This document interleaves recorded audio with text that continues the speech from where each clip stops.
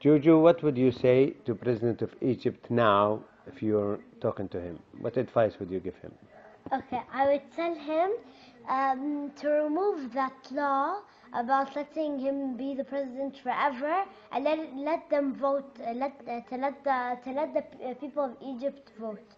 Because if you don't, they're just gonna make problems for you, and it's gonna be harder for you to rule your country, and they're gonna be on TV forever. Okay. And